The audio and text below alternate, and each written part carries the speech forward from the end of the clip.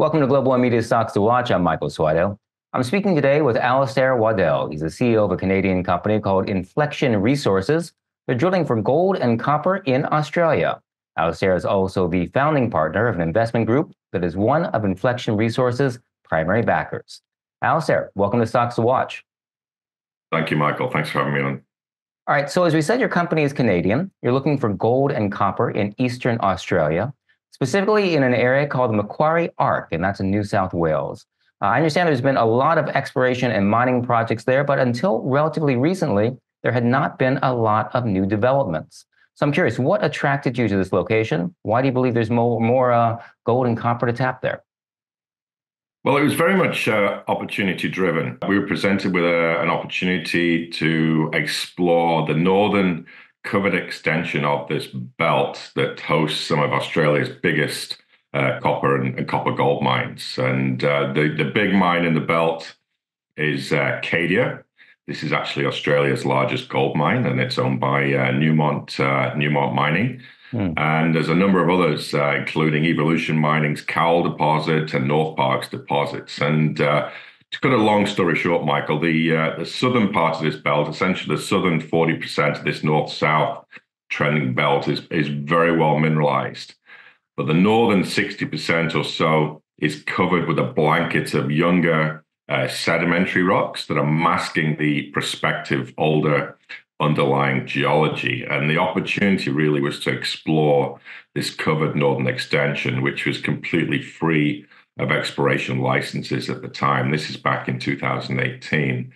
And we partnered up with a gentleman called Dr. Douglas Haynes, who's been serially successful at finding very big mines in Australia and elsewhere. And he recognized the opportunity that the belt continues under this blanket of sediments. And to really lay it out there, we analyzed a regional magnetic survey that was flown by the government of New South Wales to encourage investment in mining and exploration. And Douglas identified, through looking at the magnetics, essentially about 35 massive targets, and he considered analogous with these major mines located further to the south, which critically had not been drill tested before. So that was the exciting part for us. It was obviously New South Wales and Australia being fabulous mining-friendly jurisdictions, and an extension of a known, very well mineralized belt that hasn't been explored in recent years, that really remains untested. And we're doing this 2 hours up a paved highway from Australia's biggest gold mine. So that was really the opportunity. It was a jurisdiction, the scale of the prize, and the fact that these targets had never been drill tested before. So that was the very exciting thing, and we didn't have to go off to some remote corner of the world to do this. This is about as mining friendly as it gets. All right, fantastic. I mean, definitely sounds like some good reasons there. You have good neighbors, so to speak, who have a lot of experience. I know investors love one word you use there, which is massive. The idea of having a massive deposit of anything, that sounds very encouraging.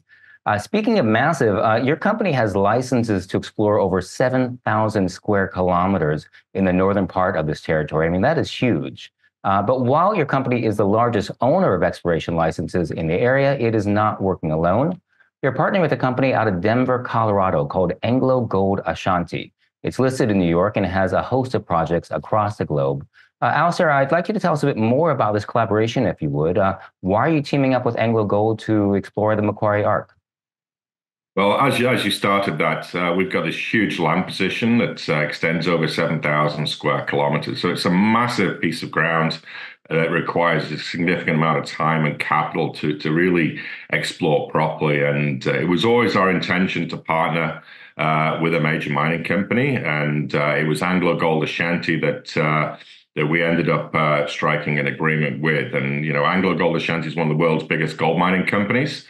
And we're thrilled to have them with us as a real partner to explore our properties. And the way it works, as I mentioned earlier, we've identified all of these targets there over about 300 kilometers from north to south.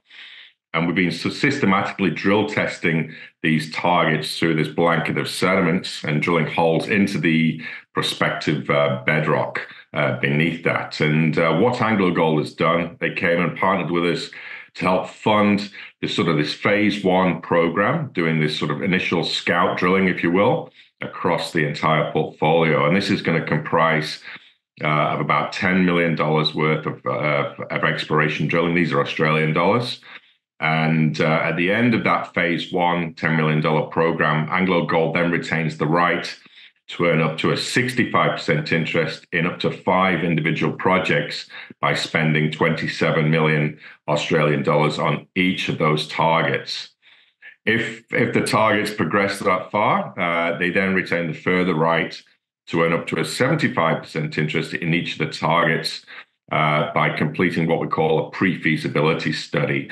And this is a massive sort of economic study that requires a lot of drilling. It takes into consideration engineering, environmental issues, water issues, permitting issues, et cetera, et cetera. It's a massive undertaking. So to earn a 75% interest in any of the targets, they've got to complete one of these pre-feasibility studies. And that also has to include a minimum of 2 million ounces of copper and gold in what we call a measured and indicated category. So it's a fairly big, fairly high bar to get to. But obviously, there's a long road ahead, and we're just thrilled to already have a partnership with one of the world's biggest gold mining companies at such an early stage. So it's really, really de-risked our exploration, and it's really for our investors, it's really stopped us having to go back to the capital markets to raise capital to drill and test our thesis around these individual targets. So it's a wonderful thing. And then just finally, as we operate the joint venture on behalf of AngloGold, we receive a 10% management fee for doing so.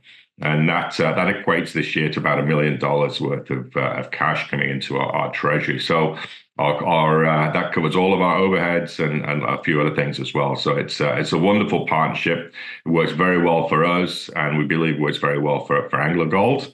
And the fact that they do not have to operate and don't have to deal with the permitting and actually the drilling of the targets, et cetera, et cetera. But so it's a wonderful agreement that works well for everybody. Alistair, if we take a closer look at exploration, I understand you've been using artificial intelligence and something called ambient noise tomography, and you're doing it in a novel way to map out the subsurface terrain. Can you tell us a bit more about that? So ambient noise tomography, or ANT, as it's referred to, is one of the most cutting-edge developments in the mineral exploration space. And we've partnered up with a group called Fleet Space Technologies, which is really Australia's leading space group. They have their own satellites, and what this ANT does, it is essentially what we call a passive seismic survey. So they put these large sort of basketball size devices in the ground on a grid-like fashion. And what these devices measure in real time is essentially movements in the earth. The earth is constantly flexing and moving, and there's a lot of ambient noise as well, man-made noise from things like traffic and whatnot as well. And these can be measured. And what this ultimately does, it builds a three-dimensional picture of the subsurface. And this is a fantastic layer of data, which we then apply to our other data sets to generate drill targets. And we've now done 2 of these surveys. We've done one over one very specific target that's returned very encouraging results. And then we've just recently completed a much more regional survey based on the success of the first, covering most of our property portfolio, a much broader scale, but looking for very big structures that are important in the emplacement of these big copper gold deposits in the Macquarie Arc. So it's a wonderful thing. And again, very happy to be partnered up with this group, Fleet Space Technologies. And I'd encourage everybody to have a look at that company if you can. It's really a fascinating new technology that I think we're going to be talking a lot more about over the coming years. That's pretty cool. I like this idea that you're using space technology to look under the ground, under the earth, and see what's there. I also understand that the results from those initial surveys are out. Can you give us a quick overview? What have you found out? Well, we've been doing a number of different things. So the results from our sort of initial survey over our what we call our Duck Creek project.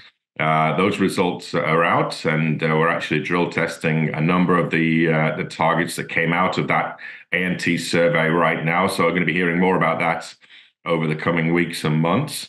But the regional survey, yes, we've not yet published those findings. We're currently analysing and interpreting the results of that survey. But certainly, we're very encouraged with what we're seeing.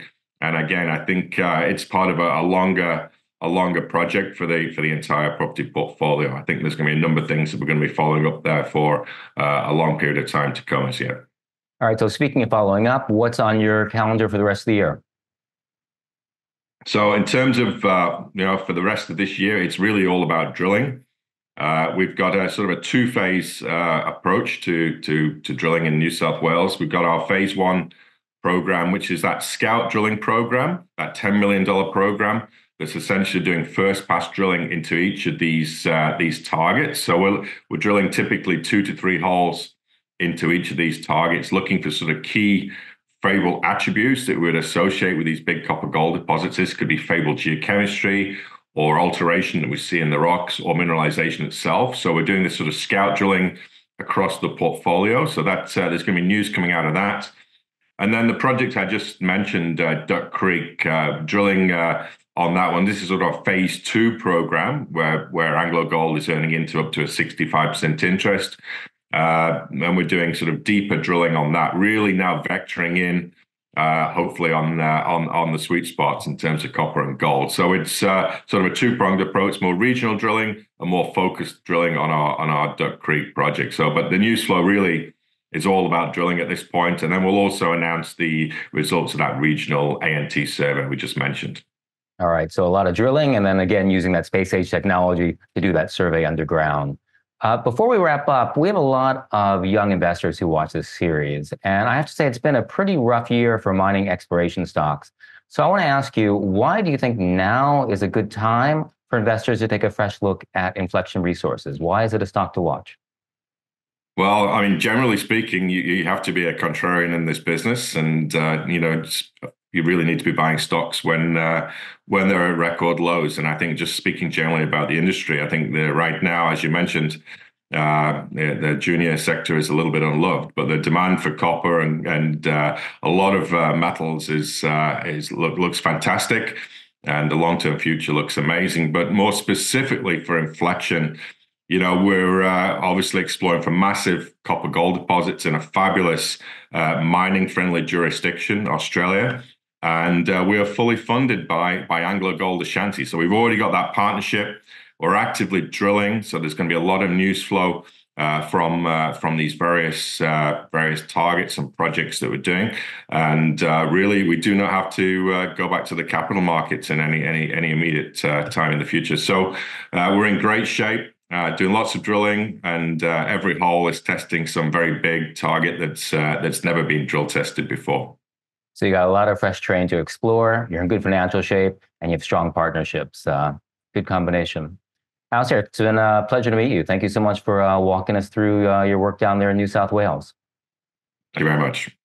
We've been speaking with Inflection Resources CEO, Alistair Waddell, and you've been watching Global One Media Stocks to Watch.